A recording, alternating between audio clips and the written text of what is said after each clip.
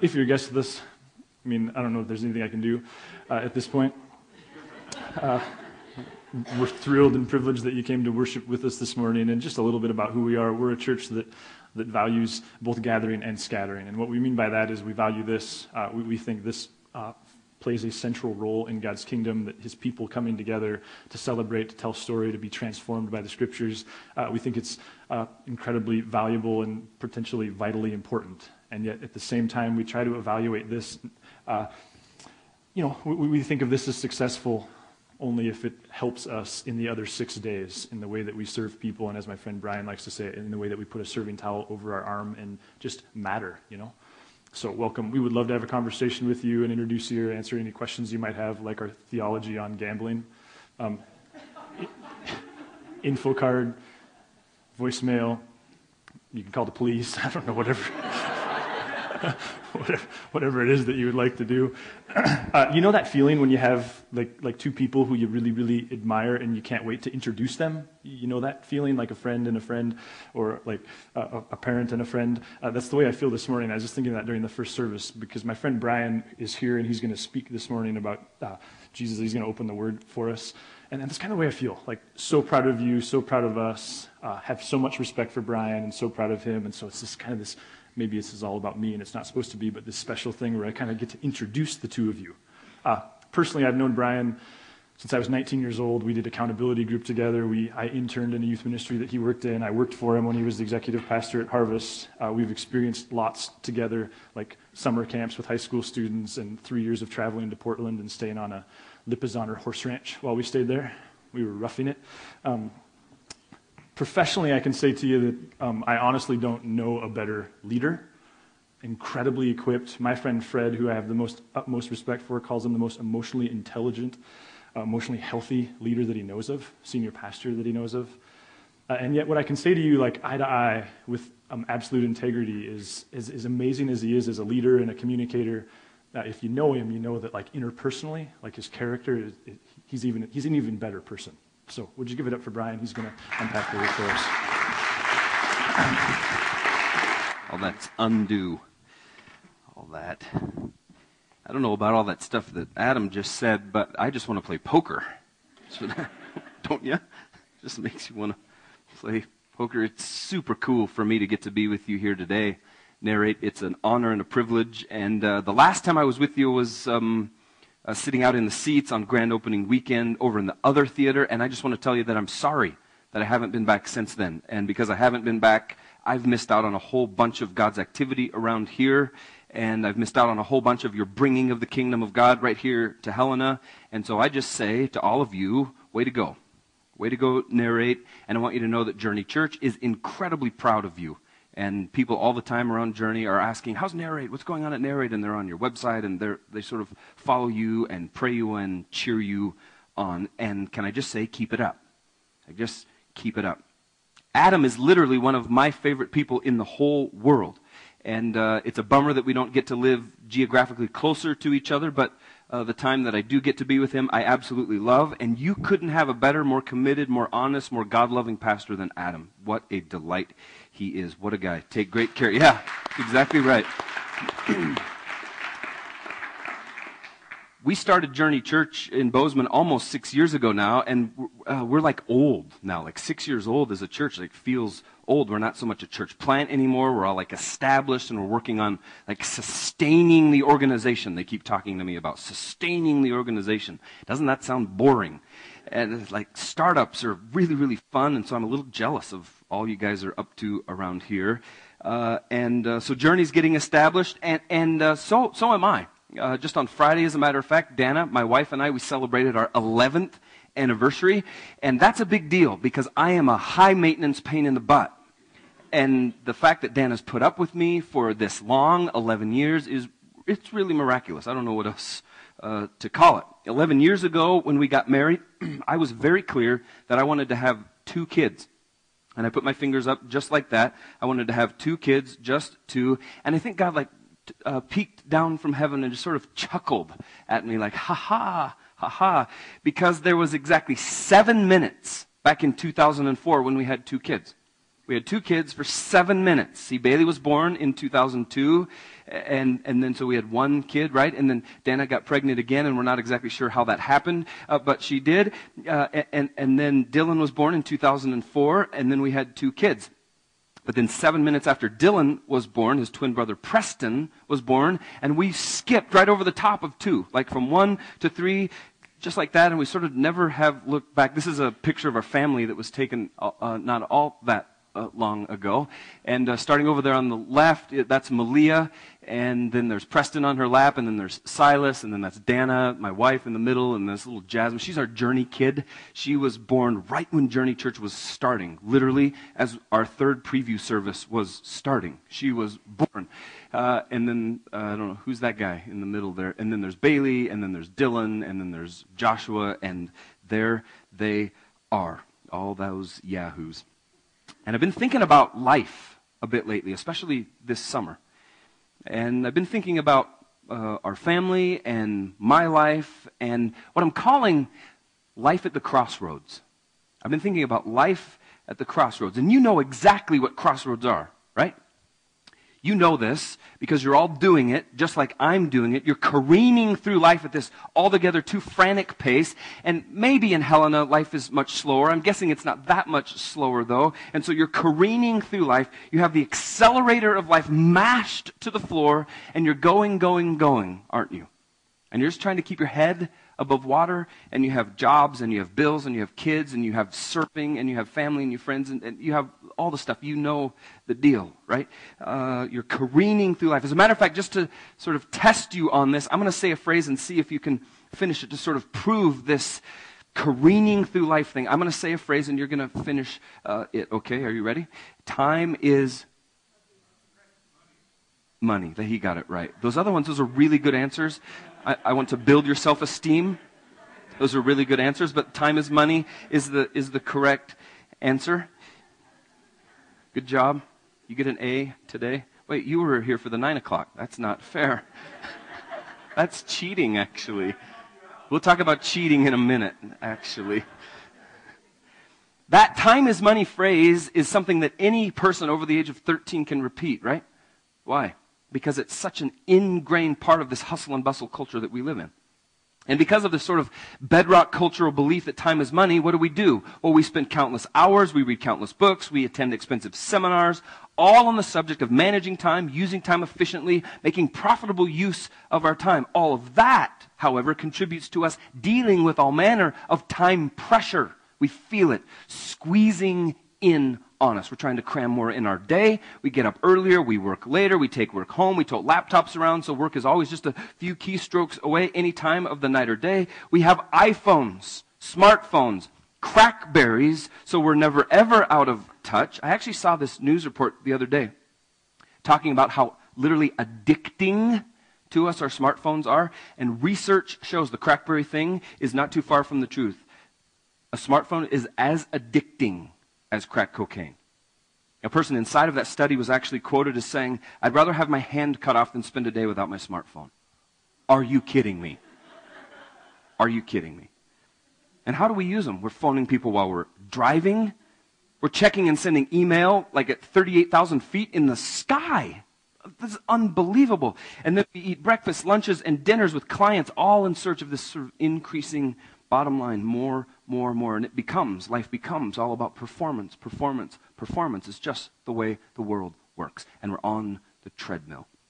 To say it another way would be to say it this way. Let me put it in automotive terms. Most standard car engines, cars like you and I drive, turn around 4,000 RPMs. That's a revolution per minute. However, if you go to the Indy 500, race car engines turn around 10,000 RPMs. I want one of those. Do you? 10,000 RPMs. And so our culture screams in our ear. You should rev your performance, your productivity, your output to 10,000 plus RPMs from the moment that your feet hit the floor in the morning, and keep the accelerator of your life absolutely floored. 10,000 plus RPMs until you fall into bed at night. And how many of us can identify with that? That's just life in America, isn't it? And it happens to me, and I know I'm a pastor, and I know I'm not supposed to do things like I'm about to tell you I did, but it happens because we're living life And life is fast, 10,000 plus RPMs. We live out a little past Four Corners, if you know Bozeman, which is a little west of Bozeman. And so our trip to town takes us down Huffine Lane, which is a 5-lane road, 2 lanes each direction, and a center turn lane. The speed limit is 55 miles an hour. I was, a few weeks ago, shuffling kids around town, taking kids here. That you saw all those kids, so there's a lot of moving parts to that. And I'm embarrassed to tell you this, I drive a 15-passenger van. It is so nerdy. It is so nerdy. Like, oh my gosh, it's like embarrassing, and I can't ever get Dana to drive it. I'm like, honey, how about you take the van? Not a chance. She ain't taking the van. And so people think we're Mormons, and it's really like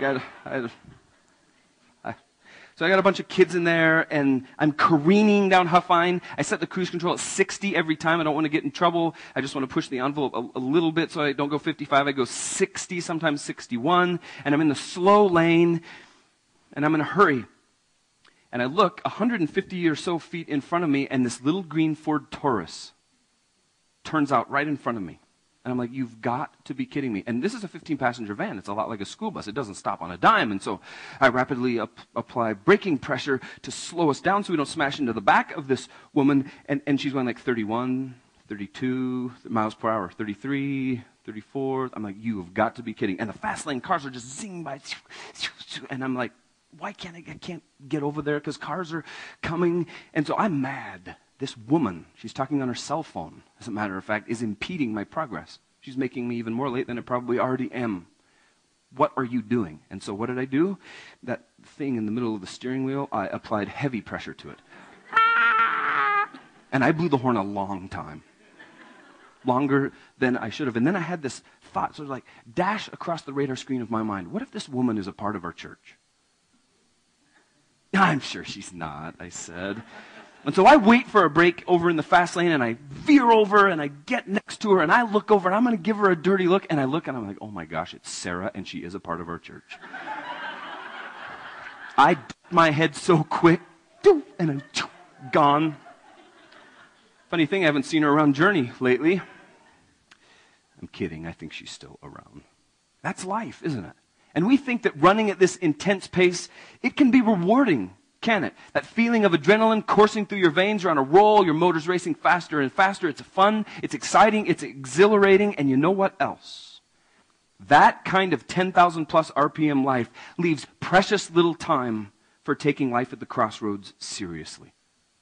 It leaves precious little time for thinking about the rest of our lives and how the choices that we make or the choices that we don't make, the choices we say yes to, the choices we say no to, how those choices, those decisions affect the rest of our lives, and not just our lives, but the lives of a whole bunch of other people.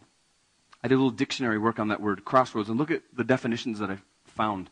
They're pretty cool, especially the last one. So a road that crosses a main road, right? We know that's a crossroads, the place of intersection of two. That makes sense. A small community located at such a crossroads, a central meeting place. But then look at the last one. Crossroads, a crucial point, especially where a decision must be made. And so here we all are. We're careening through life, pedal to the metal, trying to keep our heads above water. We come to these points, and they're not just minor points, are they? They are not just minor points. They're crucial points, especially where a decision must be made. And we all face those crossroads, don't we? And those crossroads moments, they can actually set the course of the rest of our lives. And they can also set the course for a whole bunch of other people's lives as well. The choices we make at the crossroads of our lives decides some things for other people too. It isn't just us. And as I've been rattling around and reflecting on this life at the crossroads moment, my life, my family's life, our church's life, I've been doing this reflecting through the grid of what might be a familiar passage of Scripture, Mark chapter 10. If you got a Bible, you can turn there. It'll be on the screens as well. Mark 10, starting in verse 17. I'm going to read it to you from the New Living Translation. The Bible says this. As Jesus was starting out on his way to Jerusalem, a man came running up to him, knelt down and asked, "Good teacher, what must I do to inherit eternal life?" "Why do you call me good?" Jesus asked. "Only God is truly good. But to answer your question, you know the commandments. You must not murder, you must not commit adultery, you must not steal, you must not testify falsely, you must not cheat anyone, honor your father and mother, "Teacher," the man replied, "I've obeyed all these commandments since I was young." Looking at the man, Jesus felt genuine love for him. "There's still one thing you haven't done," he told him. "Go sell all your possessions, give the money to the poor, and you will have treasure in heaven. Then come follow me." At this the man's face fell, and he went away sad, for he had many possessions. And on one hand, that is a great narrative, isn't it? And on the other hand, it is a terrible narrative. And we hear this text an awful lot of times in the church talking about salvation, right? Talking about people coming to faith, choosing not to come to faith, or saying no to Jesus in the moment of faith decision. And that is a fantastic application. But I want to sort of put a twist on it. I want us today to look at it a little bit differently, because I'm wondering if God might not want to use this text from His Word to be the grid through which we think about life at the crossroads, not just in matters of faith, but actually in matters of behavior as well. As the grid through which we think about the rest of our lives and the rest of some other people's lives as well. Because what if for us today, part of the challenge from this text is for us to actually evaluate the benefits of getting in and getting on board with the redemptive movement of God here on planet Earth. To actually get in and get on to the active bringing of the kingdom of God to planet Earth right here, right now. It isn't just about heaven someday. It's heaven coming here now. What that's like. And then also what it's like, what the consequences are of walking away from Jesus' invitation to participate in the redemptive move of God. What are the consequences of that in our lives? What are the consequences of that in the lives of other people? Because what if God's challenge to us today is, what are you doing with God's invitations to you at the crossroads of your life? What are you doing? Are you saying yes or are you saying no? Are you going away sad? Are you leaving other people sad? Or are you going away filled with joy because you're in on the redemptive move of God? What are you doing with God's invitations at the crossroads of your life? Now, this text in the book of Mark, it's often referred to as the parable of the rich young ruler. You probably know it well as that. From the very first words of this text, we see this is going to be quite an exchange. This rich young man comes to Jesus and calls him good teacher. Now, that was an exceedingly rare address in Jewish literature. You know why? Because the rich guy is trying to flatter Jesus Christ, who happens to be the Son of God. He's trying to flatter him. He's trying to impress Jesus. I don't know how else to say it. He's trying to impress him with a brown nose compliment. Because why? He's hoping to be greeted with one in return. He's hoping to be greeted with a brown nose compliment in return. Because see, in the ancient world, one compliment required another compliment. It's sort of a dueling compliment sort of thing. A mutual admiration society, if you will. Oh, you're the greatest. No. You're the greatest. No, you're the greatest. With Jesus Christ. And you go like, really? Really? But Jesus doesn't oblige the guy, does he? He doesn't answer him, as a matter of fact, with any title whatsoever. And I hate this, and you probably do too, when God sort of bursts your bubble. Ever had that happen to you? When God sort of bursts your bubble, we come to him with all this sort of flowery, over-the-top language, and we try to brown-nose God into doing what we want him to do for us. God, I've got these grand plans. I've got these elaborate schemes, God, for how you're really going to bless us. And God, I'm guaranteeing you're going to be a really big deal in this thing that I'm trying to do for you. People are going to see you really big.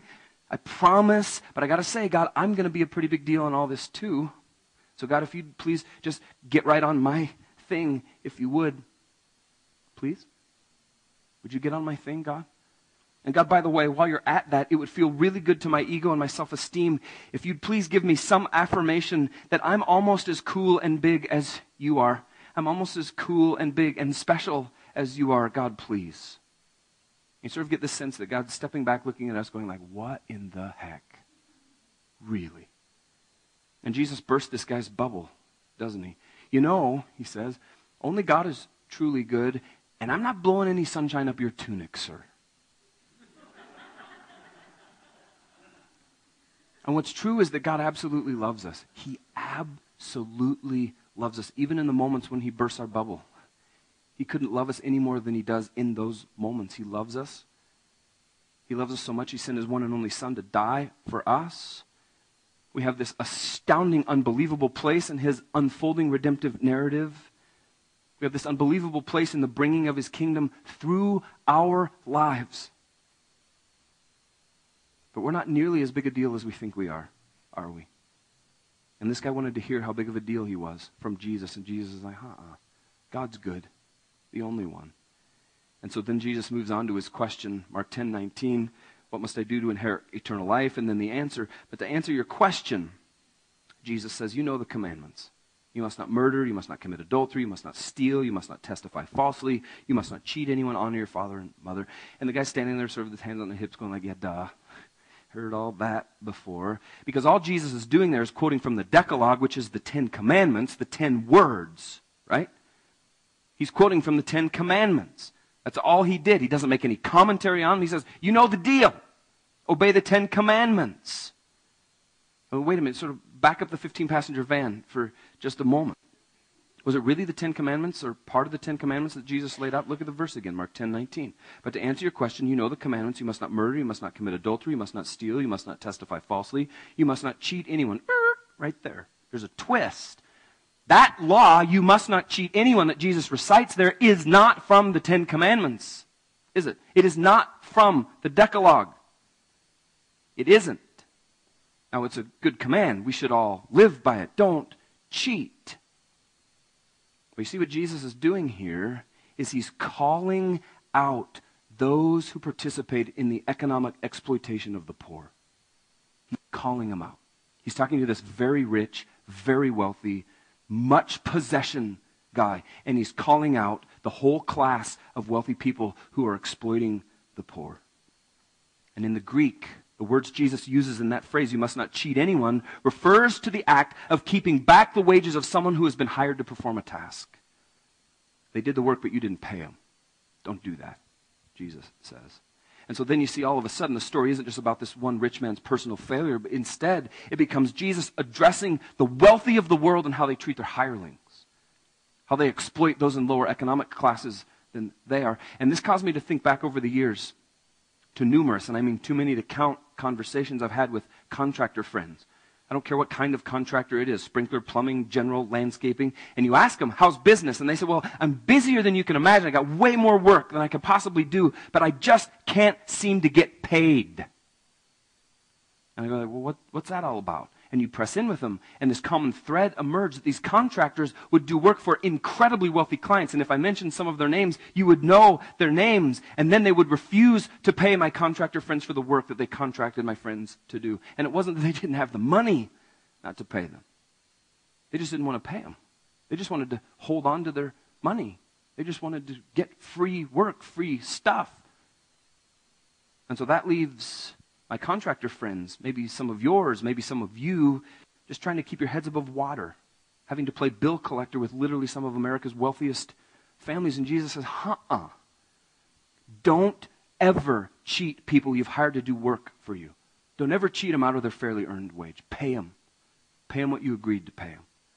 And so in this narrative in Mark 10, the rich guy, he just misses the bus entirely. He misses the point that Jesus is talking to him. All the way back to the start of the conversation when Jesus goes, hey buddy, only God's good. He just misses it. And so you see, the rich guy comes to Jesus. How do I inherit eternal life? Jesus says, who are you calling good? Only God is good.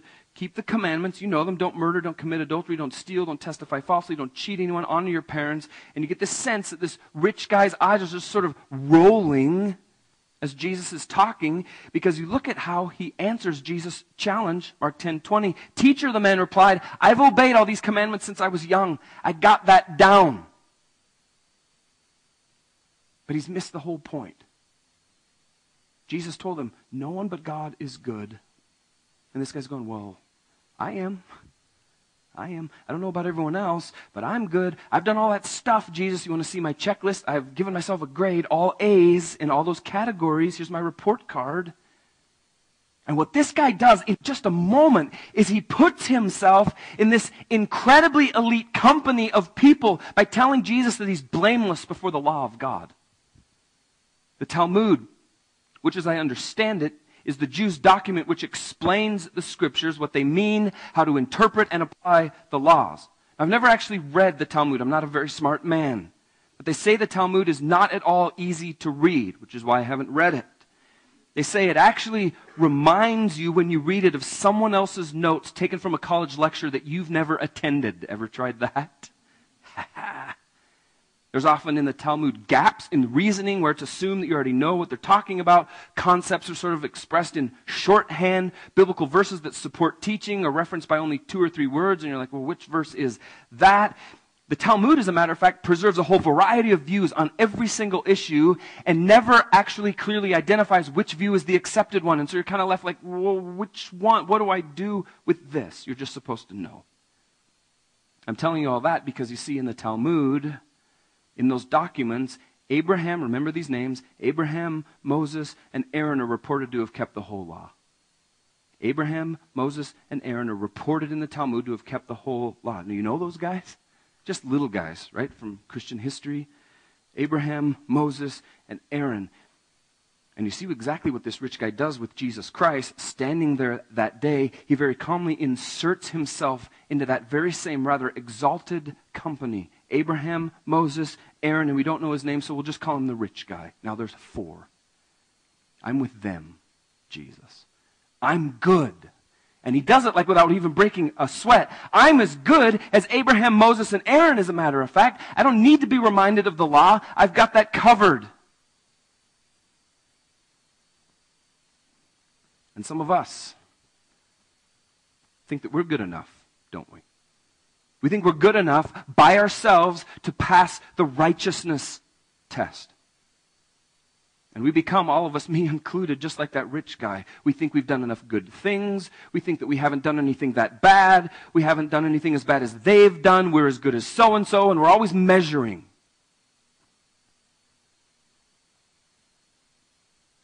And I'm just hypothesizing here. And so this is just, I'm just sort of flying this out there. I'm not saying this is exactly how it went. This is just a hypothesis. That sometimes in those moments when we're extolling the virtues of our goodness and our righteousness, that Jesus does the very same thing that I'll bet he did with this rich guy on this day that we read about in Mark chapter 10. Don't you just see, can't you just picture Jesus sort of standing back, shaking his head? Oh my gosh. You just picture Jesus sort of shaking his head going like, oh, you're not good enough. You're not good enough. You can't do enough stuff. You can't do enough good stuff. Doesn't matter how bad the stuff is that you have. You need me, Jesus says. You, all of us need me because you're not even close to being good enough. And while we sort of hypothesize Jesus standing there shaking his head, the text reveals exactly what Jesus' feelings are in that moment. Did you catch it? Mark 10:21. Looking at the man, the rich man, Jesus felt what? Genuine love for him. It wasn't manufactured love. It wasn't fake love. It wasn't conjured up love. Genuine love for him. And then he goes on. There's still one thing you haven't done, he told him.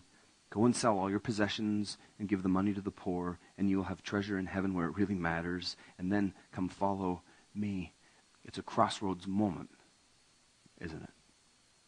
And Jesus says, he says to the rich man, and he says to us, I love you, but you're not good enough. I love you, but you're not good enough. I love you, but you do not have it all figured out.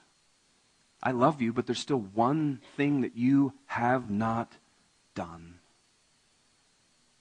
And so you see, you and I, just like the rich man in Mark 10, we have a choice to make at those crossroads moments, don't we? And the choice is, are you going to get in with God?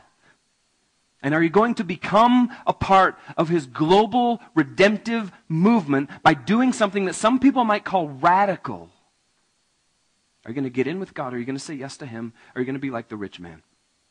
Who look at what he did at his crossroads moment. Jesus makes the invitation. Jesus makes the ask. And sure, it was a very expensive invitation. None of us would deny that. And look at what he does. Mark 10:22. At this the man's face fell. Oh. That's not good, is it? At this, the man's face fell. And he went away sad. Why?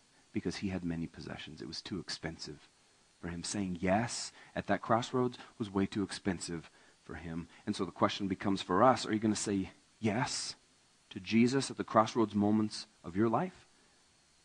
Or are you going to say, the price, Jesus, is just way too high? And some of us, we think that the price is too high sometimes, don't we?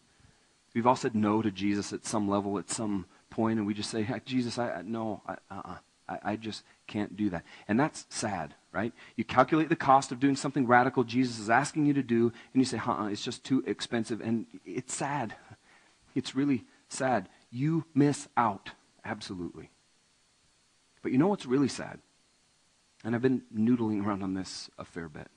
What's really sad and what's absolutely breaking my heart, I dare say breaks the very heart of God himself, is that our no at life's crossroads moments costs not just us, it costs other people. It actually costs the people whom God has in mind for you to be a part of serving. And that's incredibly sad, because they miss out on what God wants to conduit to them through you. I dare say that's tragic, even. God wants to use you in spectacular ways in the lives of other people, and you say, no, God, that's just too expensive. I don't want to pay that price. I got too much going on. Just a week ago, I was introduced to the ministry of a woman named Mama Maggie Gobrin. Mama Maggie, as she is affectionately called, she led a very comfortable life in Cairo, Egypt. She's a Coptic Christian from a very prominent Egyptian family. She taught computer science. She lectured at Cairo University. But at this crossroads moment with Jesus, she started a ministry to serve the poorest of the poor in her city. She's a Nobel Peace Prize nominee just this year, and she spent the last 20 years of her life serving the poorest of the poor. I invite you to watch this, if you would.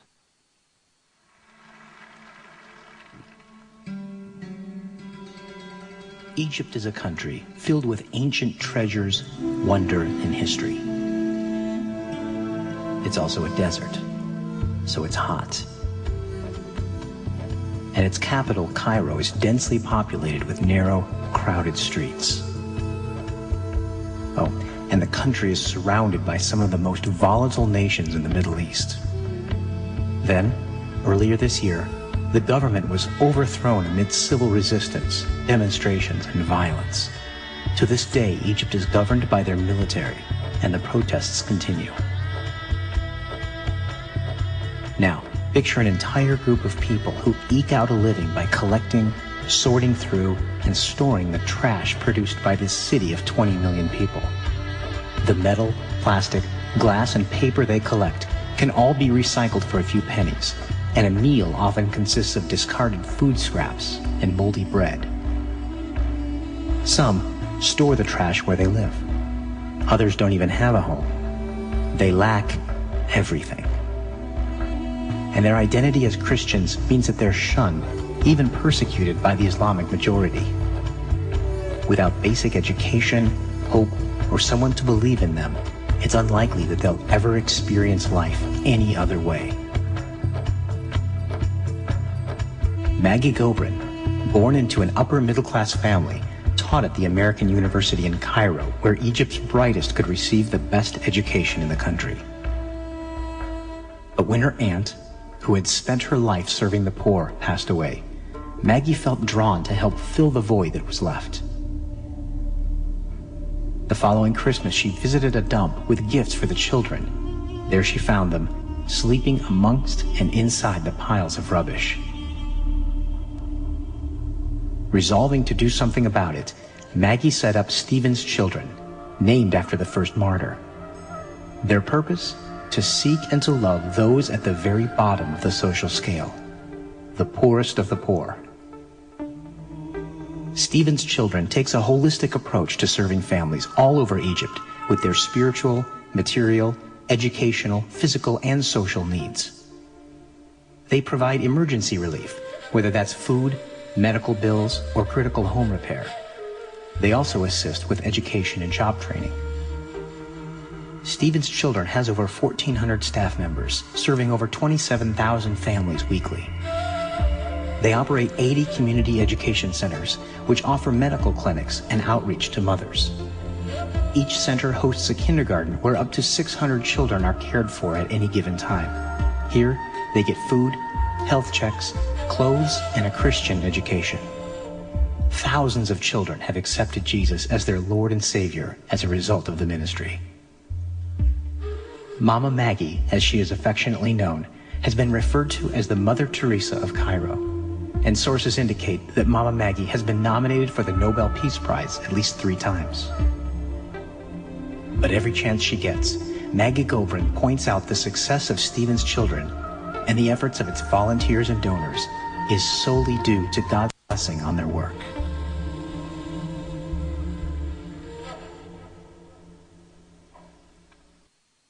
Can you imagine how incredibly sad it would be if Mama Maggie had said no to Jesus at that crossroads moment that she faced?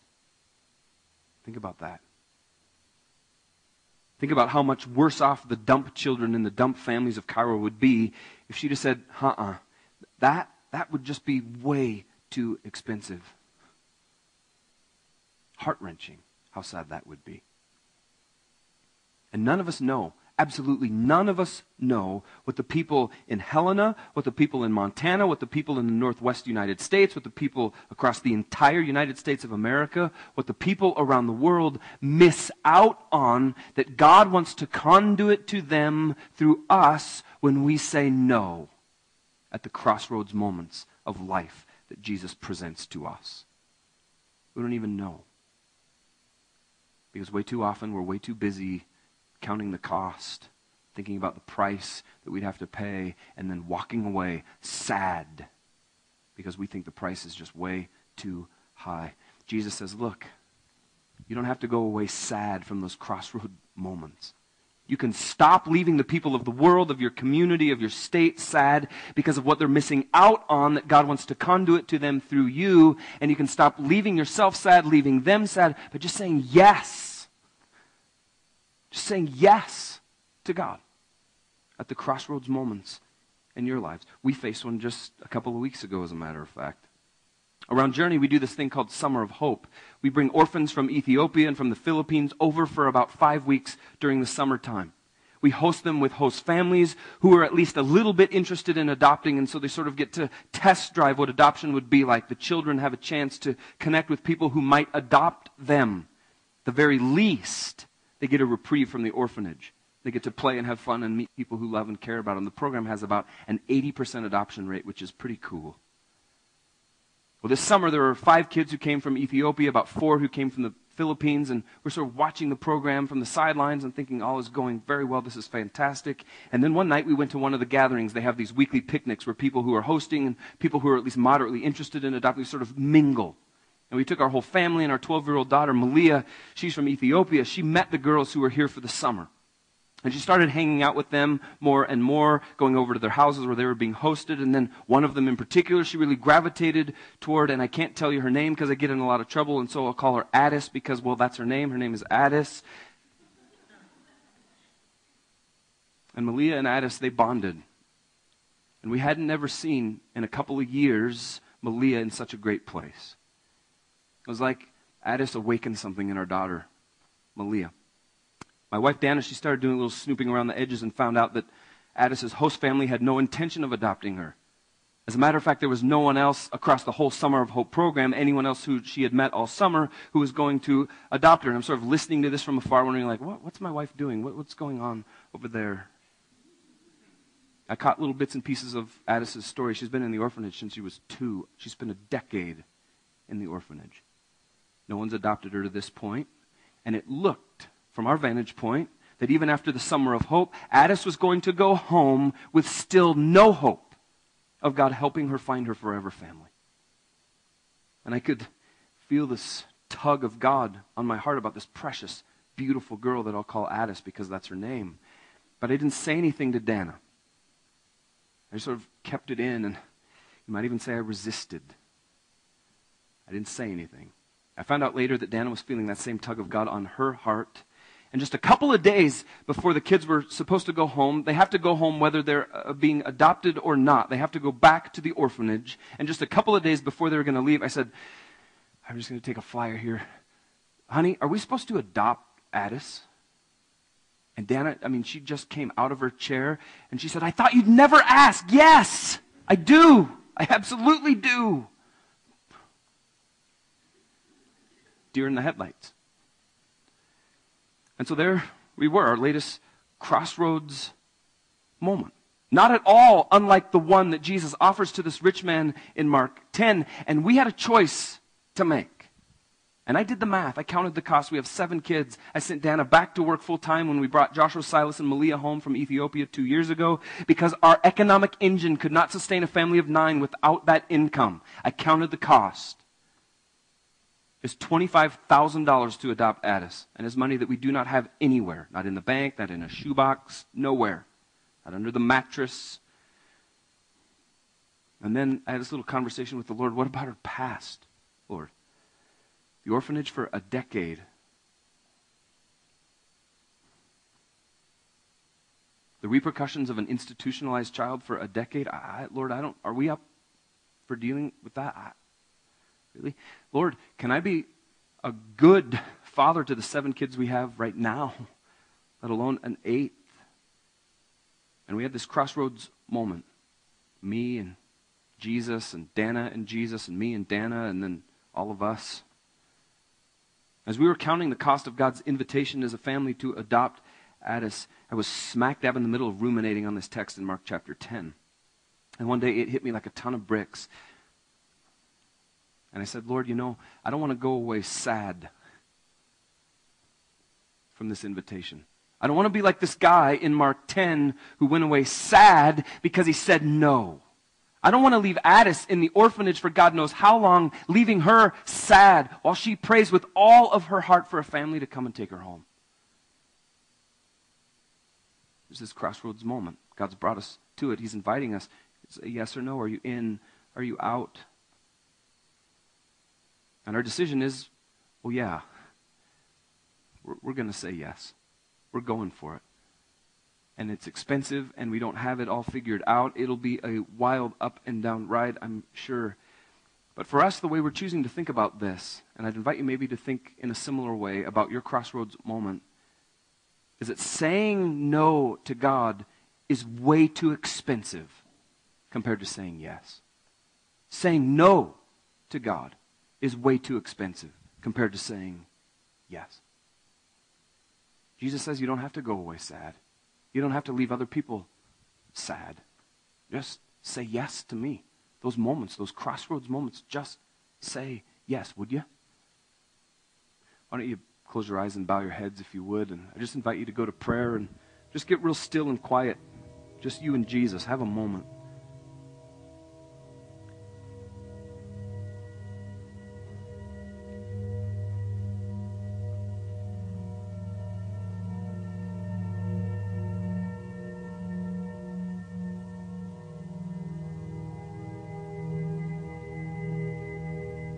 And if you'll let me, while your heads are bowed and eyes are closed, I just want to press in with you a little bit.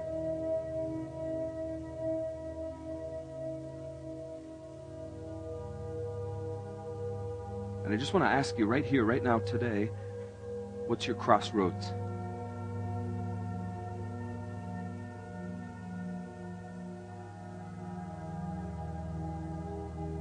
What's God inviting you to?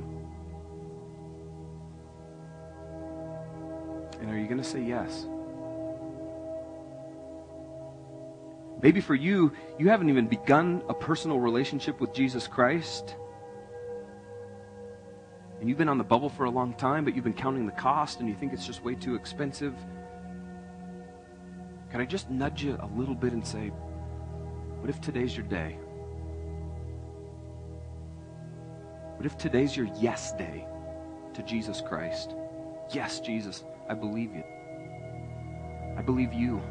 You died on the cross for me. You paid my penalty. You took my place. What if for you it's a financial decision? Maybe to this point in life, Your whole goal has been to accumulate the biggest pile of stuff you possibly can before you die. You're living for retirement.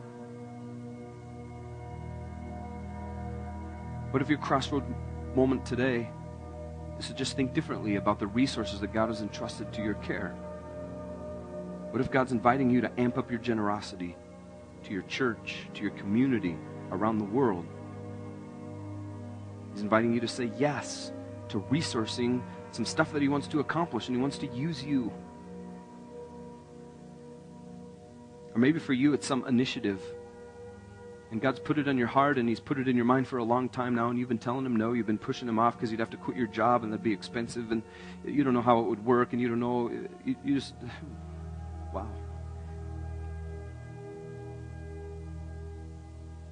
And so a lot of people have been left sad because that new initiative just sits in your heart.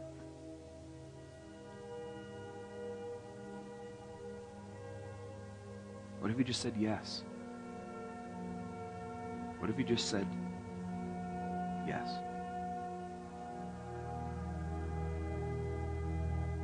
And so, Jesus, we say to you, thank you. Thank you for saying yes to us. Yes to the cross. Yes to loving me, us, when we're at our worst, when I'm at my worst. Genuine love for me.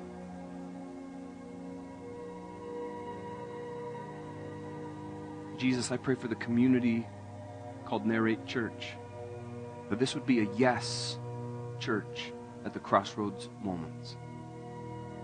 That they would decide in their hearts, that it's just way too expensive to say no. And that they would say yes to you, Jesus.